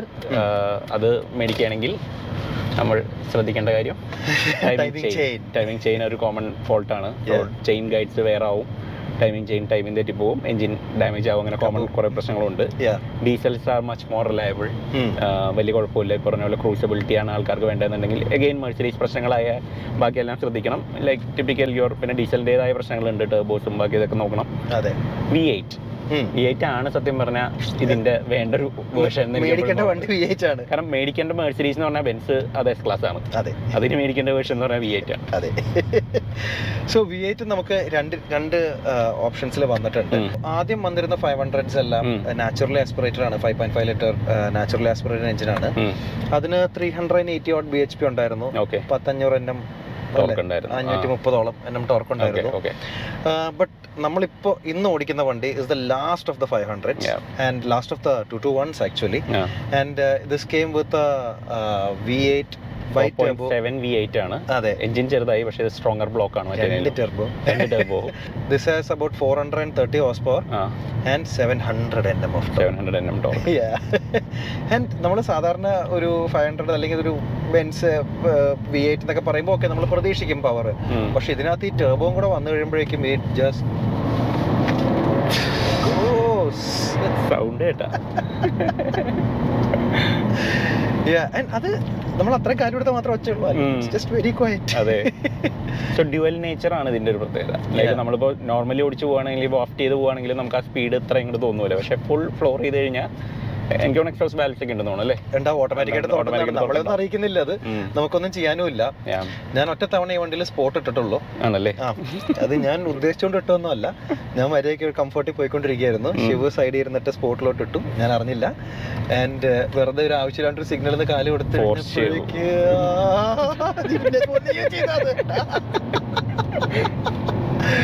Oh my God. സോ മാനുവലായി എല്ലാം മാറ്റി തിരിച്ച് കംഫർട്ടിലേക്ക് വന്നു. സോ നമ്മൾ ആ സിഗ്നൽ മുഴുവൻ ഇങ്ങനെ wheel സ്പിന്നിലാണ് പോയതൊന്ന്. But yeah otherwise it's still great to drive. നമ്മൾ ആൾക്കാർ ആലോചിക്കും എസ് ക്ലാസ് എങ്ങനെ കൊണ്ട് നടക്കും എന്നുള്ളതൊക്കെ. ആക്ച്വലി ഇത് കയറി ഇരുന്ന് കഴിയുമ്പോൾ it's A very it just wraps around U. നമുക്ക് ആ വണ്ടിയുടെ ഒരു ബൾക്കോ അല്ലെങ്കിൽ ഒന്നും തോന്നുന്നില്ല. പാർക്കിംഗ് ഒബ്വിയസ്ലി തോന്നും, you can defy physics. But അതല്ലാണ്ട് നമുക്ക് ഡെയിലി ഇത് സിറ്റിക്കകത്ത് ഓടിച്ച് നടക്കാനാണെങ്കിലും ഹൈവേയിൽ പിന്നെ പറയണ്ട, വെരി കംഫർട്ടബിൾ. നമുക്ക് ഒരു സിറ്റിയുടെ സ്ട്രെസ് ഒന്നും ഇല്ല. കാര്യം നമ്മൾ പുറത്തൊന്നും ഒച്ചപ്പാടില്ല, ബഹളവും ഇല്ല, സാധനങ്ങളില്ല. So you are sorted there. So ഈ എഞ്ചിൻ അത്യാവശ്യം സ്പെഷ്യൽ ആണ്. സോ M278 എന്നാണ് ഇതിന്റെ പേര്. 90° V8 ആണ്. ഒരു മെർസിഡീസ് ഇപ്പോൾ at there top of the turbo game നമ്മൾ പറയുന്നുണ്ട്. ലൈക്ക് അവരിപ്പോൾ F1-ലായാലും റോഡ് കാഴ്ചയിലായാലും ഒക്കെ നല്ലോണം ടർബോസ് നല്ലോണം ഇത് ചെയ്തിട്ടുണ്ട്. ഇത് ഹോട്ട് പി അല്ല, ബേസിക്കലി പുറത്താണ് ടർബോസ് വെച്ചേക്കുന്നത്. പക്ഷെ അതിന്റെ ഒരു ഓവറോൾ അന്ന് ഇതിൽ നിന്നുള്ള കുറേ ലേണിങ്സ് ആണ് അവർ പുതിയതിലേക്ക് കൊണ്ടുപോയി കാര്യമായിട്ടൊക്കെ ഇപ്പോൾ F1 വിൻ ചെയ്യാനൊക്കെ യൂസ് ചെയ്തുകൊണ്ടിരിക്കുന്നത്. സോ പ്രോപ്പർ ടർബോസ് V8s എന്താണെന്നൊക്കെ അന്ന് മെർസിഡീസ് പ്രോപ്പറായിട്ട് അന്ന് എഞ്ചിനീയർ ചെയ്തിരുന്നു എന്നുള്ളതാണ്. So 429 bhp may not sound like huge ഇന്നത്തെ പവർ ഫിഗേഴ്സ് ഒക്കെ വെച്ച് നോക്കും. പക്ഷേ അത് ഈ ഒരു വണ്ടിയുടെ ക്യാരക്ടറിന് വേണ്ടിയിട്ട് ഡീറ്റ്യൂൺ ചെയ്തേക്കാണ്. സോ ഇറ്റ് ക്യാൻ റൺ, കൂടുതൽ പവറും എല്ലാം പോസിബിൾ ആണ്. ഒരു റീമാപ്പ് കൊടുത്താൽ മതി, ഈസിലി പോന്നോളും. കാര്യം അത്ര വലിയ സ്ട്രെസ്ഡ് എഞ്ചിൻ ഒന്നും അല്ല. ആൻഡ് ടോർക്ക് ഇനിയും കിടപ്പുണ്ട്. And the car can take a lot more. And it's not ഇപ്പോൾ ഒരു വെറുതെ പവർ ഹംഗ്രി, ഇപ്പോൾ ഒരു AMG എഞ്ചിൻ പോലെയല്ല എൻ്റെ ട്യൂൺ ചെയ്തേക്കുന്നത്. വെറുതെ ടോപ്പ് എൻഡിൽ പവറിലേക്ക് അങ്ങനെ കൊണ്ടുപോയിട്ടില്ല. ഇത് ടോർക്കിന് വേണ്ടിയിട്ടാണ് ബിൽഡ് ചെയ്തേക്കുന്നത്. നമ്മൾ സിറ്റിയിൽ ഓർ ഡെയിലി യൂസിൽ ഓടിക്കുകയാണെങ്കിൽ നമ്മളിതൊരു 1500 RPM മേലെ എവിടെയും കാണൂല. കണ്ട കാര്യമില്ല. കാര്യം 1500 RPM മേലെ പോയി you are doing illegal speeds anyways. So ആ ഒരു കാര്യം കറക്റ്റ് ആണ്. ഇപ്പോൾ ഈ 7 സ്പീഡ് ഗിയർ ബോക്സ് നമുക്ക് വലിയ കുഴപ്പമൊന്നും തോന്നണില്ല. ഇല്ല, ആവശ്യത്തിനുള്ള ഇതുണ്ട്, ആവശ്യത്തിനുള്ള റെസ്പോൺസ് ഉണ്ട്. പിന്നെ അത് ഗിയർ മാറുന്നൊന്നും അറിയണമൊന്നുമില്ല. പിന്നെ ഒരു ഹ്യൂജ് വേവ് ഓഫ് പവർ വന്ന് നമ്മുടെ മറ്റേ തലക്കടിക്കണോണ്ട് യു ഡോണ്ട് കെയർ. ഗിയർ മാറണില്ലേ, എന്തേലും ഒക്കെ ചെയ്യും. മാറിയാലെന്ത് മാറിയില്ലെങ്കിൽ വണ്ടി കൊണ്ട് ഇതൊന്നും അറിയാണ്ടിരിക്കാൻ വേണ്ടിയാണ് ഞാൻ കാശ് മുടക്കിയിരിക്കുന്നത്. അതെ. സോ അങ്ങനത്തെ ഒരു വണ്ടിയാണ്. ആൻഡ് റൈഡ് വേറെ ലെവൽ. റൈഡ് വേറെ ലെവൽ. ഇപ്പൊ കാലത്ത് നമ്മൾ അവിടെ നിന്ന് വന്ന കുറെ റോഡുകൾ, ഇത് നല്ല റോഡാണ്, ഇവിടെ ഒരു കറക്റ്റ് ആയിട്ട് ജഡ്ജ് ചെയ്യാൻ പറ്റില്ല. പക്ഷെ മറ്റേ റോഡിലൊക്കെ നമ്മൾ ആ പൊട്ടിപ്പൊളിഞ്ഞ ഭാഗത്തൊക്കെ ഇത്രയും വലിയ വീലൊക്കെ ഇട്ടിട്ട് ആക്ച്വലി ഇതെന്ത് കംഫി ആയിട്ട്, വെരി കംഫി. ആൾക്കാർ, എനിക്ക് അതിലാണ് ഒരു കാര്യം പറയുന്നത്, ഏറ്റവും കൂടുതൽ ഹേറ്റ് കിട്ടുന്ന ഒരു സാധനമാണ് എയർമാറ്റിക് സസ്പെൻഷൻ. എല്ലാവരും ആദ്യം തന്നെ വന്ന് പറയണത് അത് എയർമാറ്റിക് ആണ്, അത് ഓടില്ല, അത് എയർമാറ്റിക് അങ്ങനെ ചെയ്യാൻ പറ്റില്ല, എയർമാറ്റിക് ഇട്ട് കുടുംബം വെളുക്കും. സോ അങ്ങനെയല്ല അത്. എയർമാറ്റിക് ഒരു സസ്പെൻഷൻ ടൈപ്പാണ്. നമുക്ക് അല്ലെങ്കിൽ നമ്മുടെ സാധാരണ ഇത്രയും ഹെവി വണ്ടിയാണെങ്കിൽ നിങ്ങൾ സാധാരണ ഹൈഡ്രോളിക് ഷോക്ക് ഇട്ടാലും ഷോക്കും പോവും, സാധാ ബുഷും പോവും, എല്ലാം പോവും. അതുപോലെ തന്നെ എയർമാറ്റിക്കും it's A wear and tyre item of the car. Airmatic ആകുമ്പോൾ അത് കൂടുതൽ വർക്ക് ചെയ്യണം. ഇതിപ്പോ ബെസ്റ്റ് ഓഫ് ബോത്ത് വേൾഡ്സ് കിട്ടണത് കൊണ്ടാണ്. ഈ വണ്ടിക്ക് ഇപ്പൊ ഈ റൈഡും കിട്ടുന്നുണ്ട്, സ്പീഡിൽ ഓടിക്കുമ്പോൾ അതിനുള്ള ഗ്രിപ്പും ഹാൻഡ്ലിംഗ് ഒക്കെ കിട്ടുന്നത് എയർമാറ്റിക് ആയതുകൊണ്ടാണ്. അപ്പൊ അതിന് അഡാപ്റ്റ് ചെയ്യാൻ പറ്റുന്നുണ്ട്. നമ്മള് അത് ഒരു അങ്ങനത്തെ ഒരു ഐറ്റം ആണ്, അത് മാറേണ്ട ഒരു ഐറ്റം ആണ്. ലൈഫ് ടൈമിൽ ഒരിക്കലേ മാറേണ്ടി വരുള്ളൂ ചിലപ്പോൾ. ഒരു 10-12 കൊല്ലം എന്തായാലും ഓടും. അത് കഴിഞ്ഞിട്ടൊന്ന് മാറേണ്ടി വരാൻ. It's complex system. അപ്പൊ അതുകൊണ്ട് അതിന്റെ കുറെ കംപ്രസേഴ്സോ സോളിനോയിഡ്സോ എന്തെങ്കിലും സാധനങ്ങളൊക്കെ ചിലപ്പോൾ കേടാവും. സോ ബേസിക്കലി അതിന്റെ പോകുന്നത് ഇപ്പൊ 4 ഇൻഡിവിജ്വൽ സ്ട്രട്സ് ഉണ്ട്. അത് ഒരു 10-15 കൊല്ലമൊക്കെ നിൽക്കും. അത് കഴിഞ്ഞാൽ എന്തായാലും മാറ്റണം. പിന്നെ 15 കൊല്ലത്തിൽ സാധാരണ ഡാമ്പർ നിൽക്കൂല. അപ്പൊ ഇത്രയും വലിയ പുതിയ BMW ഇപ്പൊ 10,000 കിലോമീറ്റർ താഴെ സസ്പെൻഷൻ ഷോക്ക് മാറേണ്ട അവസ്ഥയാണ്. So that's not even on A full size car. അതുകൊണ്ട് ഈ എയർമാറ്റിക്കിന്റെ അണ്ടർലയബിലിറ്റി സ്ലൈറ്റ്ലി ഓവർ റേറ്റഡ്. പിന്നെ എനിക്ക് ചീത്തപ്പേര് വന്നതേ എനിക്ക് തോന്നുന്നു അറിയാത്ത ആൾക്കാരും റേഞ്ച് റോവറും ഈ 2 സാധനങ്ങളിലാണ് എയർമാറ്റിക്കിന് ഇത്രയും ഒരു ചീത്തപ്പേര് ഉണ്ടാക്കിയത്. അതൊക്കെ ഫസ്റ്റ് ജനറേഷൻ എയർമാറ്റിക്സ് ആണ്. അത് വെച്ചിട്ട് നമ്മളൊരു ലൈഫ് ടൈം, അത് പണ്ട് കാലത്ത് ടർബോ അണ്ടർലയബിൾ ആയിരുന്നു. അതെ, അതുപോലെ തന്നെയാണ്. അതെ. സോ ദാറ്റ്സ് നോട്ട് ഫെയർ അങ്ങനെ പറയുന്നത്. എയർമാറ്റിക് അഗൈൻ 4 ഷോക്കുകൾ ഒരുമിച്ചല്ല പോണത്, 1 by 1 ആയിരിക്കും പോണത്. ഏറ്റവും കൂടുതൽ അബദ്ധം പറ്റുന്ന പറഞ്ഞ ആൾക്കാർ ഒരു ഷോക്ക് പോയി കഴിയുമ്പോൾ അത് വെച്ചങ്ങോട്ട് ഓടിക്കും. അത് first sign of Airmatic failure പറഞ്ഞാൽ വണ്ടി പാർക്ക് ചെയ്ത് കിടക്കുമ്പോൾ 2 ദിവസം കഴിയുമ്പോൾ വണ്ടി പതുക്കെ താഴും. സ്റ്റാർട്ട് ചെയ്യുമ്പോൾ തിരിച്ച് വരും, പോവും. അങ്ങനെ ഓടിക്കരുത്. ഫസ്റ്റ് സൈൻ ഓഫ് ഈ സാധനം വരുമ്പോൾ മാറ്റി കഴിഞ്ഞാൽ ഒരു കുഴപ്പമില്ല. നമ്മൾ ഇത് ഇങ്ങനെ ഇട്ട് ഓടിച്ചു കഴിയുമ്പോൾ കംപ്രസർ ഫുൾ ടൈം റൺ ചെയ്യും. കാരണം ആ സൈഡിനെ പൊക്കി നിർത്താൻ വേണ്ടിയിട്ട് കംപ്രസർ ഫുൾ ടൈം റൺ ചെയ്യണം. അതെ, കംപ്രസർ ഫുൾ ടൈം റൺ ചെയ്യേണ്ട സാധനം അല്ല. കംപ്രസർ ആണ് കേടാവുന്നത്. Compressor compressor കേടാവും. കംപ്രസർ കേടായി കഴിയുമ്പോൾ ബാക്കി 3 1 by 1 ഇങ്ങനെ പോകും. And then you are looking at A huge bill. അങ്ങനെയാണ് ആൾക്കാർ ഈ സാധനം കൊണ്ട് റോട്ട് കൊണ്ട് കളയുന്നത്. സാഗ് ചെയ്യാൻ തുടങ്ങിയിട്ടുണ്ടെങ്കിൽ ആദ്യം തന്നെ മാറുക. അതെ, will save you what lakhs easily. കാര്യം ഒരു എയർമാറ്റിക് ഷോക്ക് എന്ന് പറഞ്ഞപ്പോൾ മെർസിഡീസ് ഒറിജിനൽ അല്ല, ഇപ്പൊ ആഫ്റ്റർ മാർക്കറ്റ് വരുന്നത് എനിക്ക് തോന്നുന്നു 10,50,000 60,000 രൂപ തൊട്ടുണ്ട് ഒരു കോർണറിന്. 4 സൈഡും അത്രയാണ് വരുന്നത്. കംപ്രസർ ആണെങ്കിലും 10,40,000 രൂപ ആ റേഞ്ചൊക്കെയാണ് വരുന്നത്, എയർ കംപ്രസർ വരുന്നത്. ഈവൻ ഫോർ ഒറിജിനൽ മെർസിഡീസ് അതിനേക്കാൾ ജസ്റ്റ് 40,000-45,000 കണ്ടി. ആൻഡ് ഇത് ഇത്രയും സാധനങ്ങൾ ഒരു 15 കൊല്ലത്തിൽ നമ്മൾ സ്പെൻഡ് ചെയ്യണം എന്നുള്ളത് അത്ര വലിയ ഒരു കുഴപ്പമായിട്ട് തോന്നുന്നില്ല. ഇതിലെ പ്രശ്നം എന്ന് പറഞ്ഞാൽ ആൾക്കാർ ഈ വണ്ടികൾ ചീപ്പ് ആവുമ്പോൾ അതുപോലെ സ്പെൻഡിങ്ങും കുറവും മതി എന്ന് വിചാരിക്കുന്നത്. അതാണ് പ്രശ്നം. It's not the case. കാരണം 1 കോടിയുടെ മുകളിൽ അന്ന് വില ഉണ്ടായിരുന്ന വണ്ടിയാണ് നമ്മൾ ഇന്ന് വല്ല 10-20 ലക്ഷത്തിന് മേടിക്കുന്നത്. പക്ഷേ that's not how that car needs. Honda സിറ്റിയുടെ വിലയ്ക്ക് വണ്ടി കിട്ടിയെന്ന് പറഞ്ഞിട്ട് ഹോണ്ട സിറ്റിയുടെ പാർട്സിന്റെ വിലയ്ക്ക് അത് കിട്ടില്ലല്ലോ. അതാണ് പ്രശ്നം. ഞാൻ എസ് ക്ലാസിന്റെ ഒരു കാര്യം എന്ന് പറഞ്ഞാൽ നമ്മളൊരു 126 പണിതായിരുന്നു. 126 പണിഞ്ഞപ്പോൾ മെർസിഡീസ് തന്നെ പണിത്. അപ്പോൾ മനസ്സിലായത് 126ന്റെ പവർ സ്റ്റിയറിംഗിന്റെ കോസ്റ്റ് തന്നെയുണ്ട്, 140യുടെ പവർ സ്റ്റിയറിംഗിന്റെ കോസ്റ്റ് തന്നെയുണ്ട്, 221ന്റെ പവർ സ്റ്റിയറിംഗ് കോസ്റ്റും.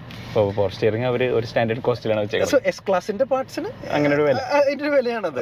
So that's what it is. അപ്പോൾ ആ ഒരു സാധനം നമ്മൾ പ്രിപ്പയർഡ് ആയിരിക്കണം.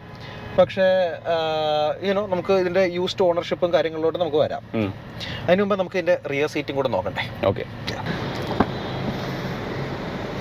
അങ്ങനെ rear seat of the S class, the most important seat. Door തന്നെ ഒരു ലെങ്ത് ഉണ്ട്. Auto close. നമ്മൾ ഇതിന്റെ ബാക്കിൽ ഇറ്റ്സ് എ ഡിഫറെന്റ് പ്ലാനറ്റ്. കാര്യം ലെഗ് റൂം വേറെ ലെവലിലാണ്. കാര്യം ഇതെന്റെ ഡ്രൈവിംഗ് പൊസിഷനാണ്. എനിക്ക് മുട്ടുപോയിട്ട് എനിക്ക് എന്റെ ഫീറ്റ് കൊണ്ട് പോലും അറ്റം ചവിട്ടാൻ പറ്റുന്നില്ല. Massive armrest here. ഇവിടെ സെൻട്രൽ കൺസോളും ഉണ്ട്. ഇവിടെയാണ് കംപ്ലീറ്റ് എല്ലാത്തിൻ്റെയും സ്വിച്ചസും കാര്യങ്ങളെല്ലാം ഉള്ള. Seat മസാജറിൻ്റെ upper back, lower back കാര്യങ്ങളെല്ലാം കൺട്രോൾ ചെയ്യാനുള്ള ഇവിടെ നിന്നാണ്. റിയർ സീറ്റ്സും റിക്ലൈനബിൾ ആണ്. ഓക്കെ. സോ ആൻഡ് ഈ lovely pillows are available here also. നമുക്ക് അതിങ്ങനെ ഫോൾഡ് ചെയ്യാം. അത് ലൈക്ക് എ ട്രൂ മെർസിഡീസ് നമുക്ക് ഫ്രണ്ടിൽ നിന്നും ഫോൾഡ് ചെയ്യാൻ പറ്റും, റിയർ വ്യൂ ഇൻക്രീസ് ചെയ്യാനായിട്ട്. ബാക്ക് ഒന്നും പറയാനില്ല. ലൈക്ക് ഇവിടെ റീഡിംഗ് ലൈറ്റ് കാര്യങ്ങളൊക്കെ ഉണ്ട്. ഇവിടെ ഒരു മിറർ ഉണ്ട്, mirror with light inside that. അതേപോലെ ബാക്കിൽ ബ്ലൈൻഡ്സ് ഉണ്ട്, സൈഡിൽ ബ്ലൈൻഡ്സ് ഉണ്ട്. ഈ സൈഡ് ബ്ലൈൻഡ് ഭയങ്കര രസമാണ്. കാര്യം നമുക്കത് ഓരോ ഡോറിന്റെ നമുക്ക് ഇൻഡിവിജ്വൽ ആയിട്ട് കൺട്രോൾ ചെയ്യാൻ പറ്റും. ലെഫ്റ്റും റൈറ്റും നമുക്ക് വേണമെങ്കിൽ അവിടുത്തെ താത്തനെയും നമ്മൾ ഏന്തി വലിഞ്ഞ് ഇങ്ങനെയൊന്നും ചെയ്യണം. നമുക്ക് വെറുതെ you can just lower that from either side. ഇവിടെ ഒരു ചെറിയ സാധനമുണ്ട് അതിനെ ഒരു കവർ ചെയ്യാനായിട്ട്. സോ എ സി വെന്റ്സിന്റെ കാര്യമാണെങ്കിൽ ഇവിടെ നടുക്കിൽ എ സി വെന്റ്സ് 2 ഉണ്ട്. ഇവിടെ 2 പില്ലേഴ്സിലും എ സി വെന്റ്സ് ഉണ്ട്. ഇവിടെ ഒരു സ്ക്രീനും കാര്യങ്ങളുണ്ട്. ഇതിന് സ്ക്രീനിന്റെ ഇൻപുട്സ് ഒക്കെ ഉണ്ട്. നമുക്ക് വേണമെങ്കിൽ വേറെ വീഡിയോ ഇൻപുട്ടും കാര്യങ്ങളും കൊടുക്കാം. ഇവിടെ ഒരു ടേബിൾ ഉണ്ട്. ഈ ടേബിളിന്റെ പേപ്പർ പറിച്ചിട്ടില്ല. ആരൊക്കെയോ വേണ്ടിയുള്ള വണ്ടിയായിരുന്നല്ലേ? അതെ, MG-യിലും പറഞ്ഞില്ലായിരുന്നു, ആ ഒരു സൺവൈസർ പറിച്ചില്ലായിരുന്നു. അതേപോലെ ഇതിന്റെ ഇതുവരെ പറിച്ചിട്ടില്ല. സോ അത് കോട്ട് ഹുക്കാണ് മുകളിലുള്ള. ഇത് ഇവിടെ കോട്ട് ഹുക്കാണ് വരുന്നത്. പിന്നെ യൂഷ്വൽ എയർ ബാഗ്സിന്റെ ബഹളമാണ് ഇതിനകത്ത്. ഇവിടെയും സീറ്റ്സിന് മസാജേഴ്സ് ഉണ്ട്, കൂളിംഗ് ഉണ്ട്, ഹീറ്റിംഗ് ഉണ്ട് സീറ്റ്സിന്റെ ബാക്കിലത്തെ 4 സീറ്റിനും. അതേപോലെ ഇതിന്റെ പാർട്ടി ട്രിക്കാണ്. ഇവിടെ ഫ്രിഡ്ജ് ഉണ്ട്, you can turn it on and of. Okay. അവിടെ കുറെ വെള്ളമുണ്ട്. അടുത്ത വെള്ളം വേണോ? വേണ്ട. സോ ഇതാണ്. ആൻഡ് ഐ തിങ്ക് എസ് ക്ലാസിന്റെ ഏറ്റവും important seat is the rear seat. ഇവിടെയാണ് ഇത് കാശ് മുടക്കുന്ന ആൾക്കാർ സാധാരണ ട്രാവൽ ചെയ്യാറുള്ളത്. പിന്നെ നമ്മളെ പോലത്തെ കുറച്ച് പേരാണ് ഇത് ഓടിച്ചടക്കുന്നത്. S500 ആ ഒരു ക്വസ്റ്റ്യൻ ഉണ്ട്, ലൈക്ക് ഇത് ഓടിക്കാനുള്ള വണ്ടിയും കൂടിയാണ്. സോ ജനറലി ആദ്യം ആൾക്കാർ V8 മേടിച്ചത് റിഫൈൻമെന്റ് ആണെങ്കിലും now the power on this car is just insane. And wasteful ആയിരിക്കും നമ്മൾ ഡ്രൈവറിന് കൊടുക്കുന്നത്. സത്യം. അല്ലെങ്കിൽ നമ്മൾ ബേസ് മോഡൽ മേടിക്കേണ്ട കാര്യമില്ല. അങ്ങനെ ചോദിക്കേണ്ടത്. സോ ഡ്രൈവറിന്റെ കാര്യം പറഞ്ഞപ്പോഴാണ് ഇതിന്റെ കൂട്ടത്തിൽ ഒരു അവസാനമായപ്പോൾ ഒരു S300 എന്ന് പറഞ്ഞൊരു വേർഷൻ കൂടെ വന്നിട്ടുണ്ട്. അതാണ് ഏറ്റവും ബേസ് ആയിട്ട് പിന്നെ ഇറങ്ങിയത്. ഈ 200ന്റെ ഇക്വലന്റ് പോലെ കണക്കാക്കാവുന്ന ഒരു വണ്ടി. അതെ, കൂടുതൽ ഫുൾ ബയാസിനൊക്കെ ആയിരുന്നു ഉപയോഗിച്ചത്. സൺറൂഫ്, സിംഗിൾ പെയിൻ സൺറൂഫ് ഇല്ലാന്ന് തോന്നുന്നു. അങ്ങനെ കുറെ ബേസിക് ഫീച്ചേഴ്സും ചെറിയ വീൽസും ആയിട്ടൊരു വേർഷനും കൂടെ വന്നിട്ടുണ്ട്. But rear seat on the S class is just on another level.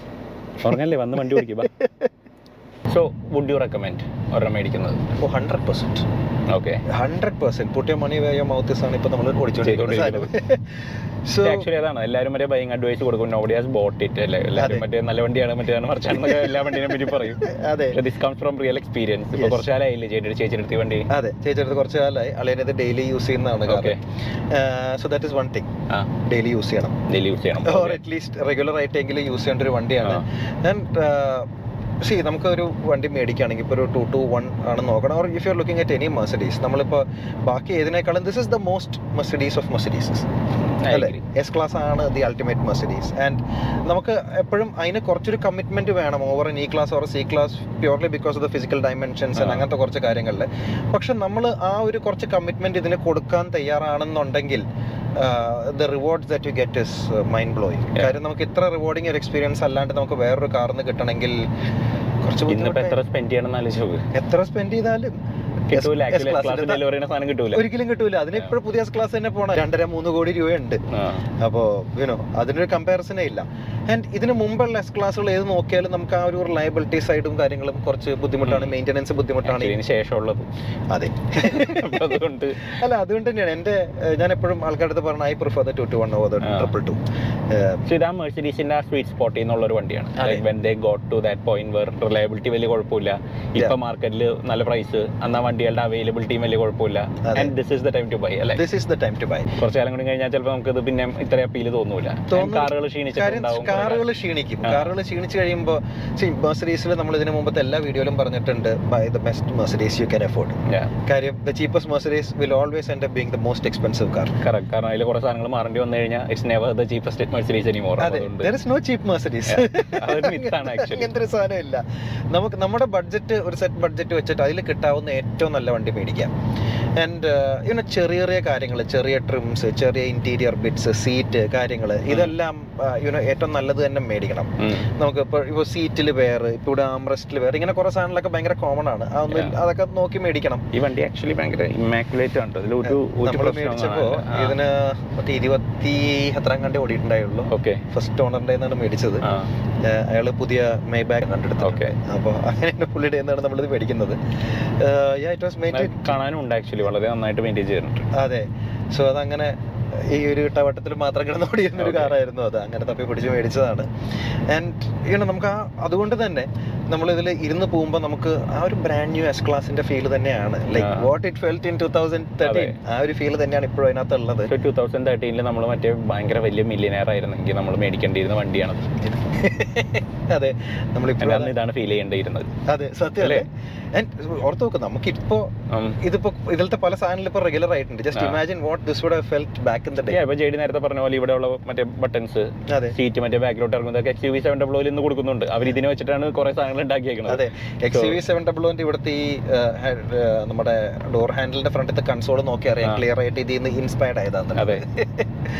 But and ആ ഒരു കാര്യം, especially the level of comfort, rear സീറ്റിലെ comfort വേറെ ലെവൽ. സോ ഓൾ ദാറ്റ്, അങ്ങനത്തെ കാര്യങ്ങളൊക്കെ വെച്ച് നോക്കുമ്പോൾ നമുക്ക് ഈ ഒരു എക്സ്പീരിയൻസിന് കിട്ടണമെങ്കിൽ വളരെ ബുദ്ധിമുട്ടായിരിക്കാം. And even the 222 it offers something else. അത് കുറച്ചുകൂടെ മോഡേൺ ആയി, അത് വേറൊരു സെഗ്മെന്റിലോട്ടാണ് പോയിരിക്കുന്നത്. വെറസ് ദ 221 ഫീൽ സ്റ്റിൽ ഒരു ഓൾഡ് സ്കൂൾ ചാം ഉണ്ട്, ആ ഒരു ഹെവിനെസ് ഉണ്ട്, ആ ഒരു ഹെഫ്റ്റ്. നമ്മൾ എസ് ക്ലാസ്സിൽ മറ്റേ ബിൽറ്റ് ലൈക്ക് എ ടാങ്ക്, ആ ഒരു ഫീലും. ആൻഡ് സ്റ്റിൽ ഇപ്പോഴും you roll up anywhere in a well maintained S class, the world stops to stare at. അല്ലേ? സോ എന്തൊക്കെയാണ് ശ്രദ്ധിക്കേണ്ടത് മേടിക്കുമ്പോൾ ശ്രദ്ധിക്കേണ്ട കാര്യങ്ങൾ? പരമാവധി സർവീസ് റെക്കോർഡുള്ള വണ്ടി മേടിക്കാം. ഒരുവിധം എന്തെങ്കിലും ഒരു സെംബ്ലൻസ് ഓഫ് ഒരു സർവീസ് ഹിസ്റ്ററിയും ഒരു മെയിൻ്റനൻസും കാര്യങ്ങളും എല്ലാം ഉള്ള വണ്ടി മേടിക്കുക. Interior very very critical. Fix ചെയ്യാൻ എളുപ്പമല്ല. കാര്യം അത്രയും അധികം എക്സ്പെൻസീവ് മെറ്റീരിയൽസും ഫൈൻ മെറ്റീരിയൽസും ഉള്ളതാണ് ഇതിനകത്ത് ഓരോ ഭാഗത്തും. സോ ഈ കീറിപ്പൊളിഞ്ഞ സാധനമൊക്കെ മേടിച്ചു കഴിഞ്ഞിട്ടുണ്ട് ഇപ്പൊ കാര്യം സാധാരണ ഒരു വണ്ടിക്ക് ഇപ്പൊ സീറ്റ്സ് ഫിക്സ് ചെയ്യലും കാര്യങ്ങളും എല്ലാം എന്ന് പറഞ്ഞു കഴിഞ്ഞിട്ടുണ്ടെങ്കിൽ ഇത് ജസ്റ്റ് ലെതർ, കുഴപ്പമില്ല. ഇതിപ്പോ ഇത്രയും ഈ മൾട്ടി കോണ്ടോർ സീറ്റ് എല്ലാം എവിടെ ഫിക്സ് ചെയ്ത് എവിടെ തീർക്കാൻ? കാര്യം ഇതിനകത്തുള്ള എയർ കുഷനും സാധനങ്ങളും എല്ലാം കൂടെ വെച്ചിട്ട് you never gonna get around to doing that. അതൊന്ന്. പിന്നെ 220 റസ്റ്റും പ്രശ്നമൊക്കെ ഉണ്ട്. ഇതിന് തുരുമ്പ് അങ്ങനെ വലിയ പ്രശ്നങ്ങളില്ല, അങ്ങനത്തെ വലിയ കുഴപ്പങ്ങളില്ല. But accidental cars please do avoid. അതേപോലെ എന്ത് രീതിയിലും മോഡിഫൈ ചെയ്തിട്ടുള്ള വണ്ടികൾ അവോയ്ഡ് ചെയ്യുക. കാര്യം there are far too many complicated modules and all that. ഞാൻ ഇതിൽ തന്നെ വണ്ടിയിൽ ഓവർ ചെയ്യാൻ വേണ്ടി ആൾക്കാർ ഡ്രോപ്പ് ലിങ്ക്സിന്റെ അവിടെ ചെറിയ ഡ്രോപ്പ് ലിങ്ക് വെക്കും. അപ്പോൾ കാർ തിങ്സ് ദാറ്റ് ഓക്കെ ഇതിന്റെ ഹൈറ്റ് കൂടുതലാണെന്ന് വിചാരിച്ചിട്ട് എയറിന്റെ പ്രഷർ ഡ്രോപ്പ് ചെയ്യും. അങ്ങനത്തെ സിമ്പിൾ മോഡ്സ് ആണ് ഈ വേലൊക്കെ ആൾക്കാർ വിൽക്കുന്നുണ്ട്. പക്ഷെ അതൊക്കെ ഫിറ്റ് ചെയ്ത് കഴിഞ്ഞിട്ടുണ്ടെങ്കിൽ ഇവൻച്വലി നമ്മുടെ സസ്പെൻഷന്റെ ഹോൾ സാധനത്തിന് അത് പറ്റിച്ചോണ്ടിരിക്കുകയാണ്. അതെപ്പോ വേണമെങ്കിലും കേടാവാം. അപ്പൊ അങ്ങനെയുള്ള സാധനങ്ങൾ ചെറിയ മോഡ്സ് ആണെങ്കിലും അത് അവോയ്ഡ് ചെയ്യുക. ആൻഡ് പലവരും ഇപ്പൊ എയർ സസ്പെൻഷൻ ഇതിന്റെ കാര്യത്തില് ഇത് മാറ്റിയിട്ട് സാധാരണ സസ്പെൻഷൻ ആക്കും. Buy an E-Class. Okay. അതിനാണെങ്കിൽ സാധാരണ E-Class മേടിച്ചാൽ മതി. അതെ, don't do that. S-Class എന്ന് പറഞ്ഞിട്ടുണ്ടെങ്കിൽ ഈ റൈഡും ഈ വാഫ്റ്റിങ്ങും ഇതാണ്, this is what makes an S-Class. ഈ ഒരു റിഫൈൻമെന്റും ഈ ഒരു കാര്യങ്ങളും. ആൻഡ് അതിന്റെ ഏറ്റവും കോർ ഒരു സാധനം എടുത്ത് കളഞ്ഞിട്ട് നമ്മൾ അതിനെ പിടിച്ച് എന്താ ഒരു മീനിനെ വാങ്ങിച്ചിട്ട് നീന്താൻ പറ്റില്ല, വേണേ പറഞ്ഞോന്ന് പറയുന്നില്ല, അങ്ങനത്തെ ഒരു സാധനമാണ് അത്. സോ അങ്ങനത്തെ ചെറിയ ചെറിയ കാര്യങ്ങൾ, അങ്ങനത്തെ കുറെ modified വണ്ടികളുണ്ട്. Cheap wheels, don't put those on. അത് complete it will wreck your suspension, it will wreck your differential, it will ruin the car. So ഇങ്ങനത്തെ കുറെ കാര്യങ്ങളുണ്ട്. പിന്നെ അതേപോലെ ഏറ്റവും കൂടുതൽ ഞാൻ കണ്ടിട്ടുള്ളത് ഈ pre face lift ആക്കുന്നതാണ്. Pre face lift ആക്കിയാൽ വളരെ ബുദ്ധിമുട്ടാണ്. കാര്യം അതിന്റെ ഹെഡ്ലൈറ്റ്സിനകത്ത് ഇതിന്റെ മോഡ്യൂളും കാര്യങ്ങളെല്ലാം ഉണ്ട്, നൈറ്റ് വിഷനും കാര്യങ്ങളെല്ലാം വരുന്നതാണ്. സോ അത് വർക്ക് ചെയ്യൂല. എല്ലാവരും ടെയിൽ ലൈറ്റ് വെക്കും. Tail lights not very expensive, അതുകൊണ്ട് വലിയ ബുദ്ധിമുട്ടില്ല. പക്ഷെ ഹെഡ്ലൈറ്റ് മാറി കഴിയുമ്പോഴേക്കും മണ്ടരക്കാളി മാറും. ഇതിനകത്ത് നമുക്ക് എററുകൾ വരും, പ്രശ്നങ്ങളാണ്. പിന്നെ വണ്ടി ആലോചിക്കും. So don't do that. Preferably buy the most stock car you can, buy the neatest car you can. നോക്കി മേടിക്കുമ്പോൾ ടർബോ ഉള്ള വണ്ടികൾ, എസ്പെഷ്യലി ഇത് ഡീസൽസ്, ടർബോന്റെ കണ്ടീഷൻ നോക്കുക, പുകയുണ്ടോ, കാര്യങ്ങൾ, ഓയിൽ ലീക്കുകൾ, ഇതൊക്കെ നോക്കുക. ഇതിനൊരു ട്രാൻസ്മിഷന്റെ ഒരു കൺട്രോളർ ഉണ്ട്. അത് പല വണ്ടികൾക്കും ഫെയിലിയർ പറയാറുണ്ട്. ഒരുവിധം നല്ല ഇൻഡിപെൻഡന്റ് ഗറാജസിനെല്ലാം ചെയ്യാൻ പറ്റുന്ന കാര്യമാണ് അത്. അതല്ലാണ്ട് വേറെ പ്രത്യേകിച്ച് അങ്ങനെ ഭയങ്കര കംപ്ലൈന്റുകളൊന്നും ഇല്ല. പിന്നുള്ളത് എയർമാറ്റിക്കിന്റെ കാര്യങ്ങളാണ്. എയർ കംപ്രസർ, അതിന്റെ ഒരു വാൽവ് ബോഡി ഉണ്ട്. അതേപോലെ 4 ഇൻഡിവിജ്വൽ ഷോക്കുകൾ ഉണ്ട്. ഇതൊക്കെ നമ്മുടെ ഓണർഷിപ്പിൽ എന്തെങ്കിലും മാറേണ്ടി വരും. ഇതെല്ലാം കൂടെ ഒരുമിച്ചായിരിക്കില്ല. But just be prepared that ഒരു വർഷം നമുക്ക് ഇതൊക്കെ വരാൻ പറ്റും. അതിന് പ്രിപ്പയർഡ് ആയിട്ടിരുന്ന് കഴിഞ്ഞിട്ടുണ്ടെങ്കിൽ you are good to go. So last one more ഒരു പൊളിയും കൂടി പൊളിക്കാം നമുക്ക്. സിഗ്നലായി ഞാൻ glass താഴ്ത്തുണ്ട്.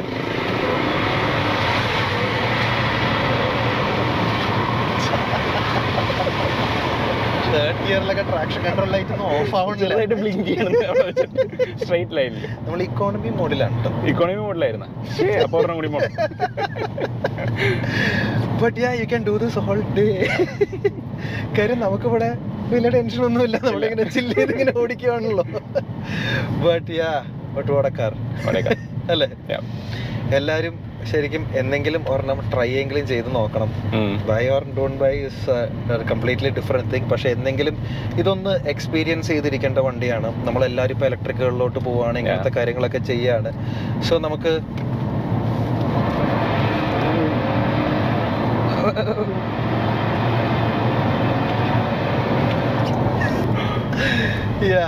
so the last hurrah of the V8s.